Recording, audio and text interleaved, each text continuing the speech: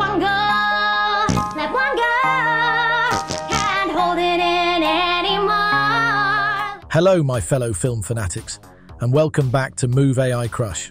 Today, we're diving into the icy depths of Ghostbusters Frozen Empire, a sequel that proves, sometimes, dead things should stay dead.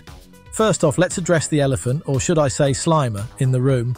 This movie has more characters than my banking password, and about as much plot. We've got the entire Spengler family from Afterlife, and who've traded the dusty farmlands of Oklahoma for New York City, and the firehouse of the original Ghostbusters. Busting ghosts is now the family business.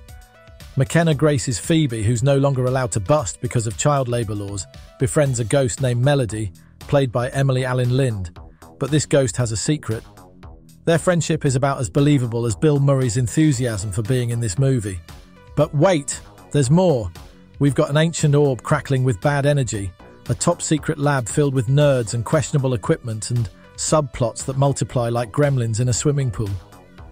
And let's not forget the OG Ghostbusters, who pop in and out of the movie like whack-a-mole characters, with Dan Aykroyd and Ernie Hudson being the only ones who seem to remember they're in a comedy.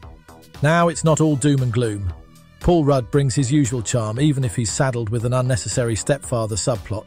Kumail Nanjiani and Patton Oswalt provide some much-needed laughs, and the sewer dragon ghost chase is a glimmer of the fun this franchise used to deliver. But Ghostbusters Frozen Empire is like an overflowing ghost trap, a mess of ideas, characters and plot threads that never quite comes together. It's not the worst way to spend a couple of hours, but it's about as satisfying as a melted Stay Puft marshmallow.